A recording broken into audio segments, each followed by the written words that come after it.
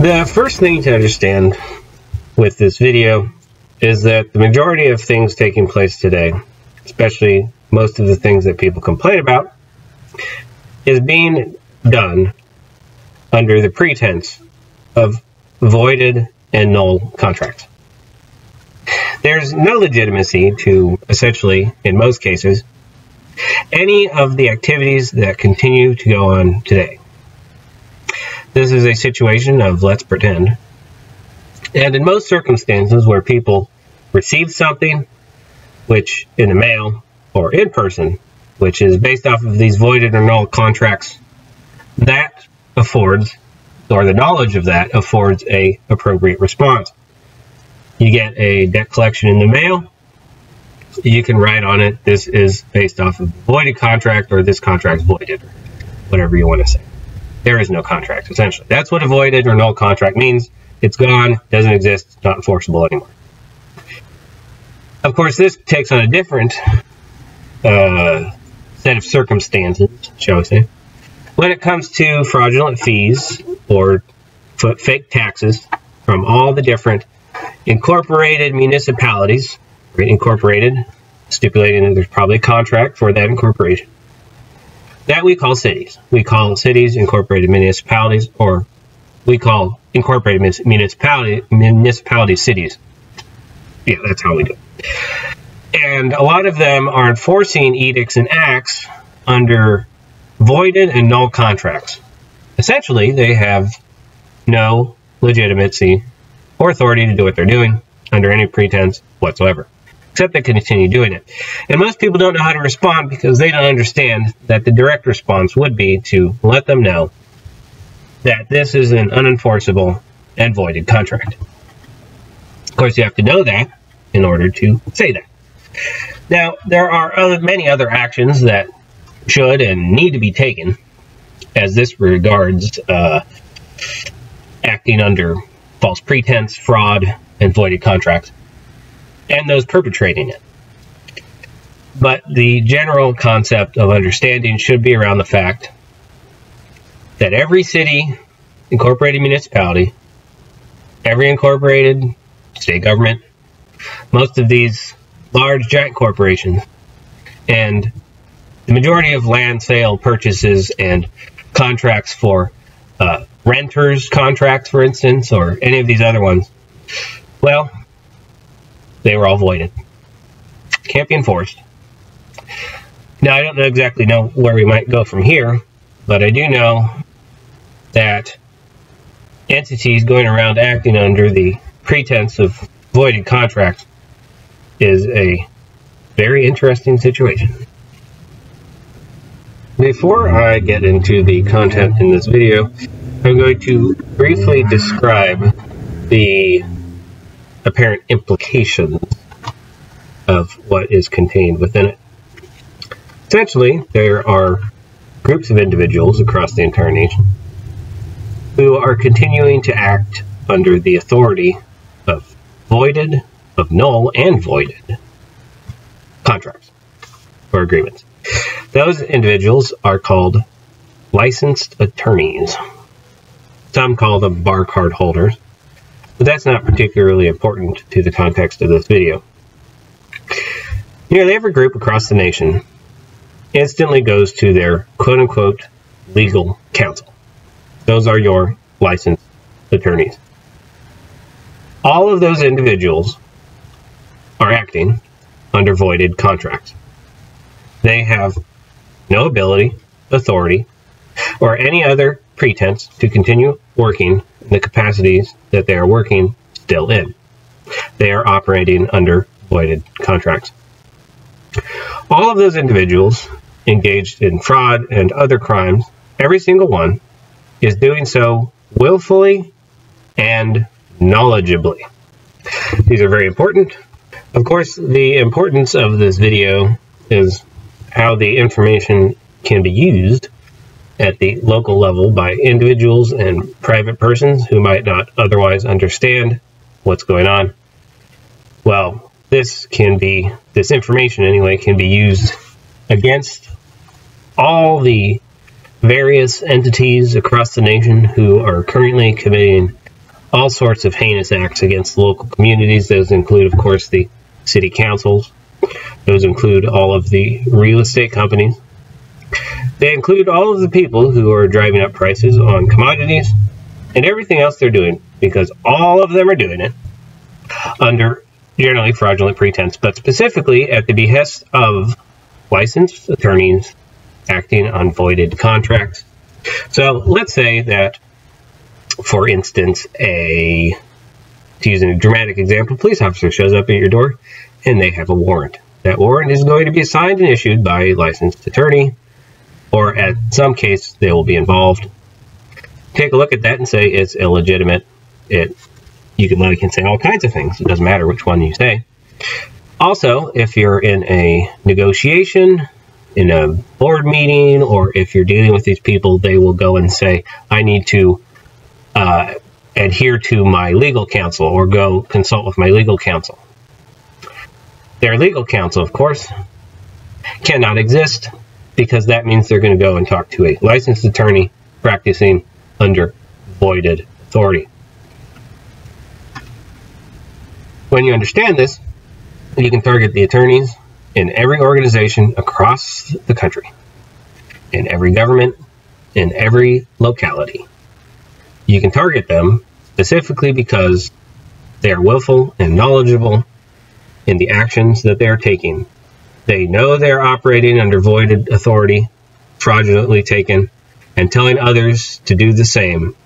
Every single attorney in every local jurisdiction, in every city, in every town, in every company, in every place, every single one that has not instantly vacated their office and left practice completely under their attorney license is committing a willful and knowledgeable crime.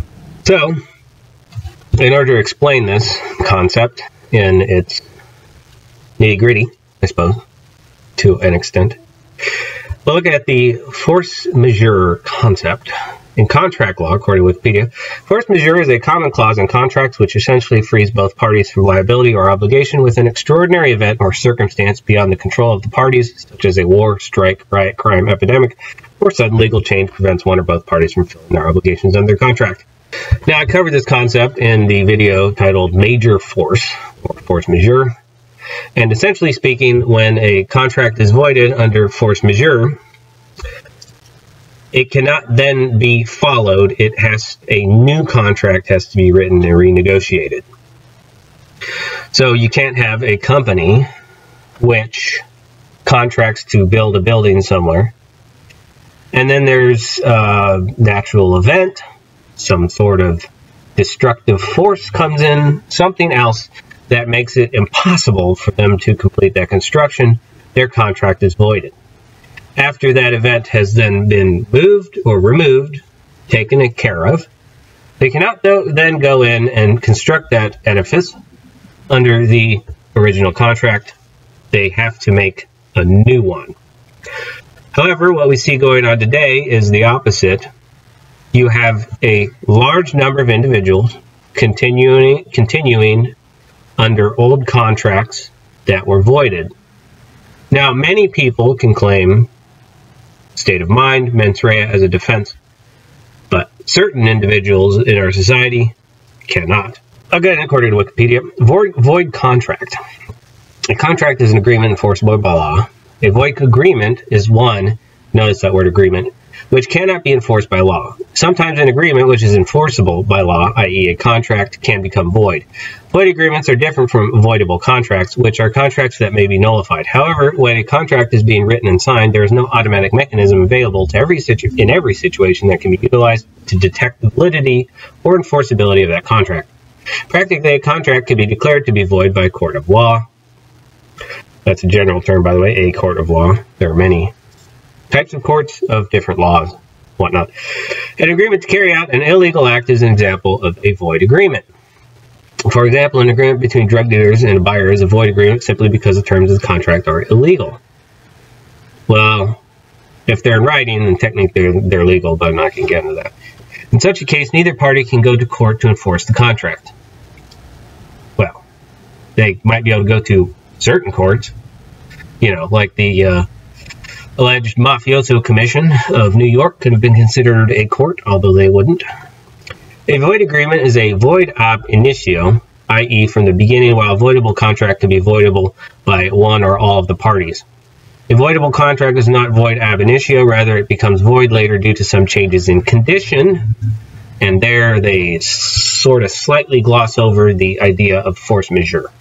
In sum, there is no scope of any discretion on the part of the contracting parties in a void agreement. The contracting parties do not have the power to make a void agreement enforceable. Admission to the bar in the United States, from Wikipedia. Admission to the bar in the United States is a granting of permission by a particular court system to a lawyer to practice law in the jurisdiction. Each U.S. state and jurisdiction, territories under federal control, has its own court system and sets its own rules and standards for bar admission. In most cases, a person is admitted or called to the bar of the highest court in the jurisdiction and is thereby authorized to practice law in the jurisdiction. Federal courts, although often overlapping in admission standards with states, set their own requirements. Typically, lawyers seeking admission to the bar of one of the U.S. states must earn a Juris Doctor degree from a law school approved by the jurisdiction, pass a bar exam and professional responsibility examination, and undergo a character and fitness evaluation with some exceptions to each requirement. A lawyer admitted in one state is not automatically allowed to practice in any other. Some states have reciprocal agreements that allow attorneys from other states to practice without sitting for another's bar exam. So there we get their first instance of that word, use of that word, agreement, otherwise known as a contract. Formal admission. Once all prerequisites have been satisfied, an attorney must formally apply for admission. The mechanics of this final stage vary widely. For example, in California, the admittee simply takes an oath before any state judge or notary public, who then co-signs the admission form. Upon receiving the signed form, the State Bar of California adds the new admittee to a list of applicants recommended for admission to the bar, which is automatically ratified by the Supreme Court of California at its next regular weekly conference. Then everyone on the list is added to the official roll of attorneys. State Bar also holds a large-scale formal admission ceremonies in conjunction with the U.S. Court of Appeals for the Ninth Circuit and the federal district courts, usually in the same convention centers where new admittees took the bar examination, but these are optional. In other jurisdictions, such as the District of Columbia, new admittees must attend a special session of court in person to take the oath of admission in open court. They cannot take the oath before any available judge or notary public.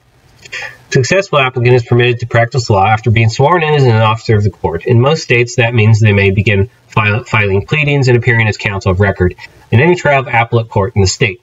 Upon admission, a new lawyer is issued a certificate of admission, usually from the state's highest court, and a membership card attesting to admission. There are your contractual credentials. Two states are exceptions to the general rule of admission by the state's highest court. In New York, admission is granted by one of the state's 4 intermediate appellate courts, corresponding generally to the department of residence of the applicant. Once admitted, however, the applicant can practice in any non-federal court in the state. In Georgia, each new attorney is admitted to practice by the Superior Court of any county, typically the county in which he or she resides or desires to practice. The new attorney, although licensed to practice in any local trial court in the state, must separately seek admission to the Georgia Court of Appeals as well as the Georgia Supreme Court. In most states, lawyers are also issued a unique bar identification number. In states like California, where authorized practice of law is a major problem, the state bar number must appear on all documents submitted by a lawyer. Military law. Service as a member of Military Services Judge Advocate General's Corps requires graduation from an ABA-accredited law school, a license to practice law in any state or territory of the United States, and training at the specialized law school of one of the 3 military services: Judge Advocate General's Legal Center and School for the Army, Naval Justice School for the Navy, Marine Corps, and Coast Guard, and the Air Force Judge Advocate General School for the Air Force. In a court-martial, the accused is always provided JAG Corps defense counsel at no expense to the accused, but is also entitled to retain private civilian counsel at his or her own expense. Civilian counsel must either be a member of both federal bar and a state bar, or must be otherwise authorized to practice law by recognized licensing authority and certified by the military judge as having sufficient familiarity with criminal law as applicable in courts-martial. Licensing agreement is a contract giving someone the legal right to use a patent or trademark. When attorneys are admitted to the bar, they make a licensing agreement, otherwise known as a contract. Now we're going to go to the implications of the Executive Order number 13909 of March 18th, 2020, prioritizing and allocating health and medical resources to respond to the spread of COVID-19. Section 2, Priorities and Allocation of Medical Resources. A. Notwithstanding Executive Order 13603 of March 16th, 2012, National Defense Resource Preparedness. Notwithstanding means it has no standing and it is not relevant. The authority of the President conferred by Section 101 of the Act to require the performance of contracts or orders other than contracts of employment to promote the national defense over performance of any other contracts or orders, such as attorney licensing contracts. To allocate materials, services, and facilities as deemed necessary or appropriate to promote the national defense. That, of course, would also include the incorporated municipality contracts and so many others. And to implement the Act in Subchapter 3 of Chapter 55 of Title 50, the United States Code is delegated to the Secretary of Health and Human Services with respect to all health and medical resources needed to respond to the spread of COVID-19 within the United States. All right. This paragraph is pretty convoluted and sort of difficult to understand because, in my belief, it was targeted specifically at licensed attorneys. However, there's many far-reaching applications for this particular section of this particular executive order. That's because this is in relation to the invocation of emergency powers, or the Emergency Powers Act, declaring a state of public emergency. When that's done, generally, in most contracts, the force majeure concept or clause, however you want to say it, becomes applicable. However, this particular paragraph sends it even further, specifically elevating all facilities necessary or appropriate to promote the national defense. So, if it doesn't promote the national defense, it is null and void, essentially. Now, while it does say it's delegated to the Secretary of Health and Human Services with respect to all health and medical resources, it does not delegate any other things to anyone else, and the delegation of such does not void the intent behind it. It simply means it's delegated to this individual to do this particular thing with respect to this particular thing, but if they don't do it, it does not, in fact, mean that it will not be done by someone else, if that entity or individual does not do what they're being ordered and told to do. However, it does not delegate this particular section with regard to any of the other implications of it, or at least it doesn't overtly delegate. Mens rea in criminal law, according to Wikipedia, mens rea is the mental state of a defendant who is accused of committing a crime. Common law jurisdictions, most crimes require proof of both mens rea and actus reus before the defendant can be found guilty. So, what that's stating in Latin is the concept of knowledgeable and willful action. When somebody is knowledgeable and willful of something, they both know what they're doing and they have the will to do it. That is what you need to unequivocally, as far as most practices go, condemn someone for a crime, right? Well, every attorney would go through law school and they would understand what force majeure is in contracts. And as it regards that executive order, their licensing contracts for practicing law were null and voided. Thus, their continuance in activity is both willful and knowledgeable, and there are no attorneys across the nation who can claim lack of state of mind. Absolutely none, because of the requirements that are necessary for them to become licensed attorneys in the first place.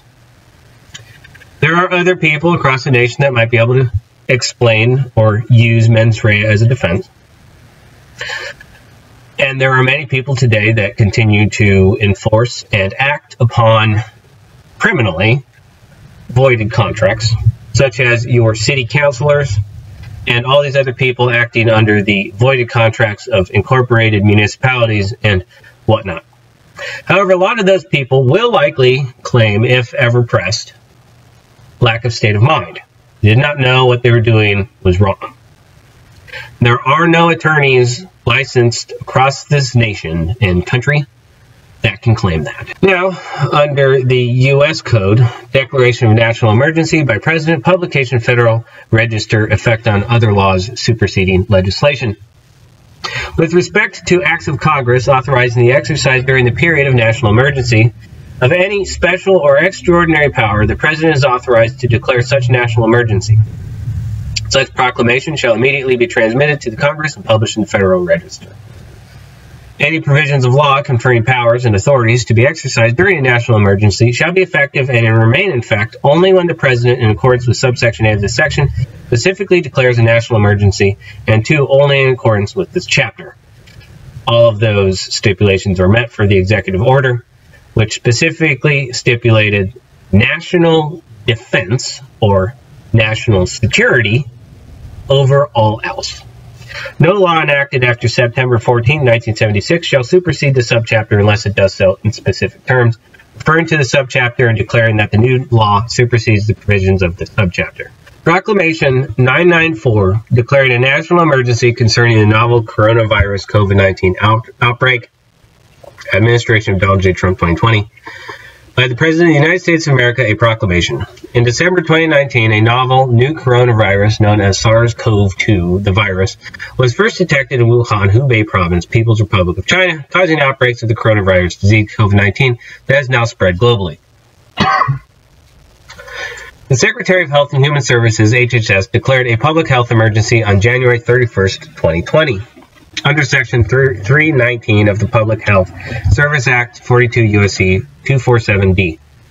In response to COVID-19, I have taken sweeping action to control the spread of the virus in the United States, including by suspending entry of foreign nationals seeking entry who have been physically present within the prior 14 days in certain jurisdictions where COVID-19 outbreaks have occurred, including the People's Republic of China, the Islamic Republic of Iran, the Schengen area of Europe. The federal government, along with state and local governments, have taken preventative and proactive measures to slow the spread of the virus and treat those affected, including by instituting federal quarantine for individuals evacuated from foreign nations, issuing a declaration pursuant to Section 319F3 of the Health Public Service Act, 42 U.S.C. 247D6D, and releasing policies to accelerate the acquisition of personal protective equipment and streamline bringing new diagnostic capabilities to laboratories. On March 11, 2020, the World Health Organization announced that the COVID-19 outbreak can be characterized as a pandemic as the rates of infection continue to rise in many locations around the world and across the United States.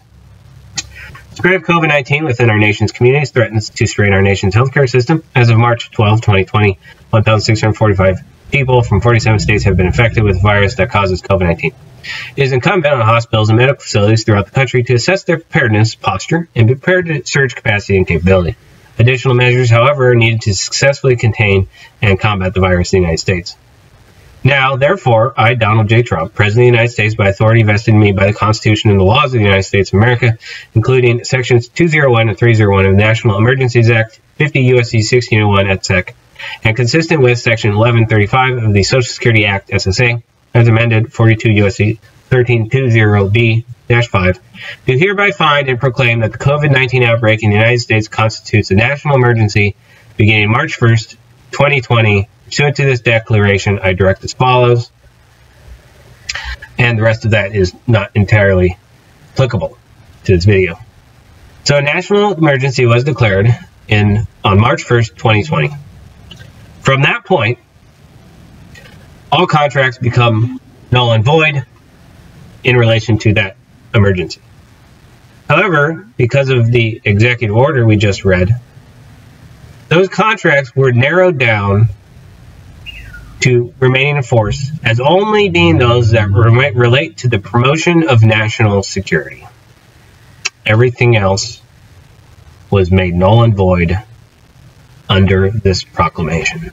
Under the Second Amendment of the United States Constitution, according to the revised document from the Constitution.congress.gov. It states, a well-regulated militia being necessary to the security of a free state, the right of the people to keep and bear arms shall not be infringed. From that period of March 1st, 2020, any singular infringement on the right to keep and bear arms was a violation of that executive order on the national defense. That's because, according to the Second Amendment, for the necessity of the security of a free state, the right of the people to keep and bear arms shall not be infringed. All of these states across the nation who closed gun ranges, specifically leaving only certain ones open, who construed every word to mean I can do whatever I want as long as I leave one gun store open, or do any of these other things, all violated that executive order specifically because they were elevating voided contracts over those of national defense or the security of a free state. Now, under a different section of the Constitution, this would be the one that stipulates the powers of the Congress, which should be under the first Article 1, Section 8. It states, Congress shall have the power to lay and collect taxes, duties, imposts, and excises to pay the debt and provide for the common defense and general welfare of the United States, but all duties, imposts, and excises shall be uniform throughout the United States. Under this section, it also stipulates to provide for calling forth the militia to execute the laws of the nation, suppress insurrections, and repel invasions, and what I believe to be a revision, although it doesn't really matter in this context, to provide for organizing, arming, and disciplining the militia, and for governing such part of them as may be employed in the service of the United States, reserving to the states respectively the appointment of the officers and the authority of training the militia according to the discipline prescribed by Congress. Alternatively, it states, no state shall, without the consent of Congress, lay any duty of tonnage, keep troops or ships of war in time of peace, enter into any agreement or compact with another state, or with a foreign power, or engage in war, unless actually invaded, or in such imminent danger as will not admit of delay. Under this section of the Constitution, Congress is not required to call out the militia. And this section requires the need of an actual invasion or imminent danger, such as a national emergency. When the National Emergency Proclamation was invoked, it lifted the requirement, essentially, for Congress to call it the militia. And in this context, states, or the citizens within a state, can do so of their own volition out of the Public Emergency Proclamation. Now, under the Fifth Amendment, it states, no person shall be held to answer for capital or otherwise infamous crime unless on presentment or indictment of a grand jury, except in cases arising in the land or naval forces, or in the militia, when in actual service in time of war or public danger. That's your kicker. Public danger. When there is public danger, you do not require the presentment or indictment of a grand jury to hold someone to answer for a capital or otherwise infamous crime. Also, it states, nor shall any person be subject for the same offense to be twice put in jeopardy of life or limb, nor shall be compelled in any criminal case to be a witness against himself, nor be deprived of life, liberty, or property without due process of law, nor shall private property be taken for public use without just compensation. That's the Fifth Amendment. Thank you. If you haven't enjoyed this video, please join my newly formed Discord. Like it, share it, check out my other content. There are free books available at the link, and if you so desire, you may support my work at PayPal, Cash App, or any of the other options available. Thank you.